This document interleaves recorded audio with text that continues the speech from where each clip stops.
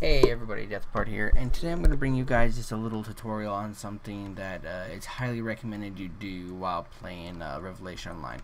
So around level 30 you will reach a dungeon right here called Sunken Gallows.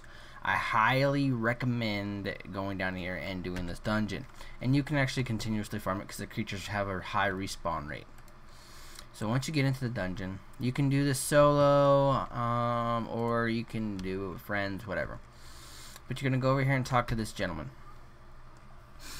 And you have your amulet necklaces.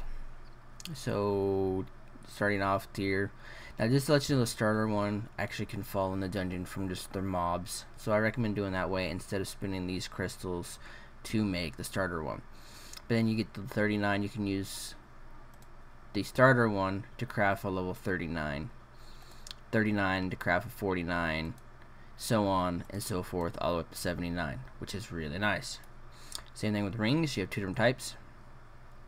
One's for sword mage, spirit shaper, cultist. Well, I guess they both are, but one uses dream band and one uses dream ring. So that gives you two rings, and it goes all the way up to 78. And then your earrings, which go all the way up to 77. And your starter ones are dangling dream earrings and dream earrings. Now all of these the starter ones can drop off a mob, so I recommend doing that. I already found all mine. There's one of the rings there. I've already got my necklace up to 39. So yeah, the items, what I usually do, I always do it at farming on the first level, because there's 2 levels of this. You just go into one of these rooms,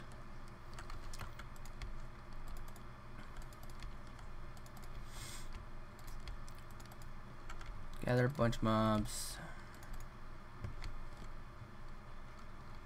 Now they have a short aggro distance, so I don't pull more than one room. I'll go away.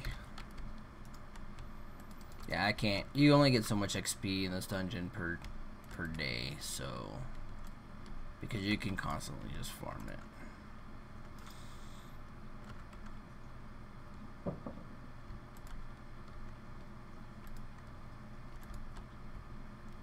Well, you can see the respawn rate is pretty high. So you just really, people in this game are pretty cool about it. Usually, if you're in a room farming, no one's gonna bug you, so you can just sit here and farm. It's also a good way if you're mentoring, even though you can't get XP if you're mentoring someone, so someone a lower level.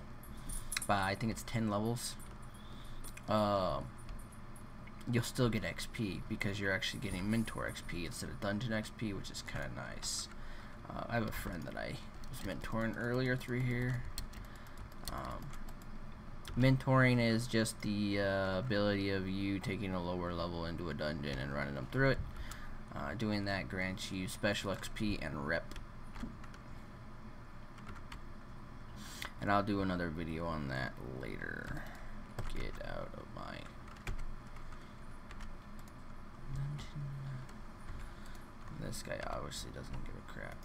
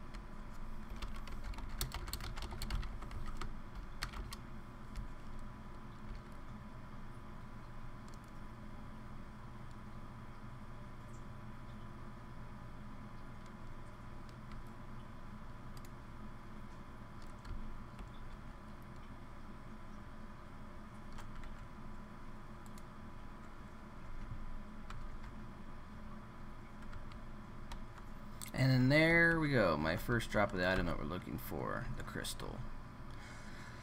So actually, I guess I can show you guys a little bit of what a mentoring's like. Let's see, we'll invite them to my team.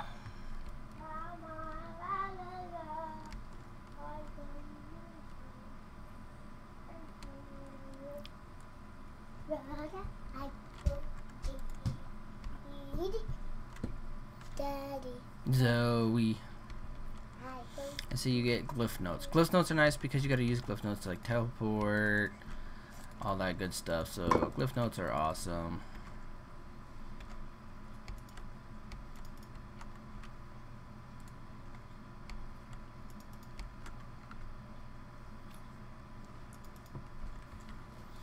Oh, I need to go up here.